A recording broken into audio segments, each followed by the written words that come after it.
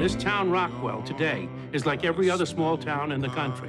People come and go, they go to church, they get married, they have babies, they mow their lawns, and they get sick and they die.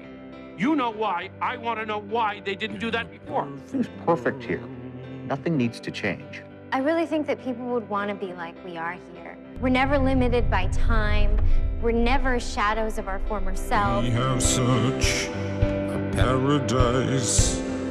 Time is like our only vice. In a perfect world.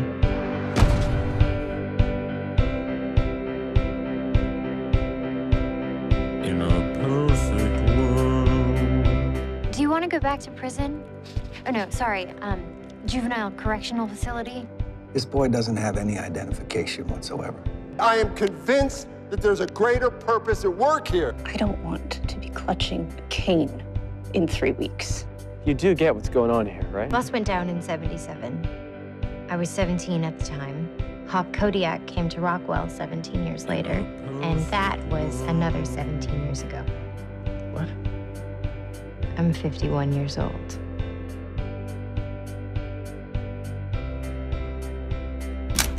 Not one person was injured, not one law was broken. As always, it's perfect in Rockwell. In a perfect world.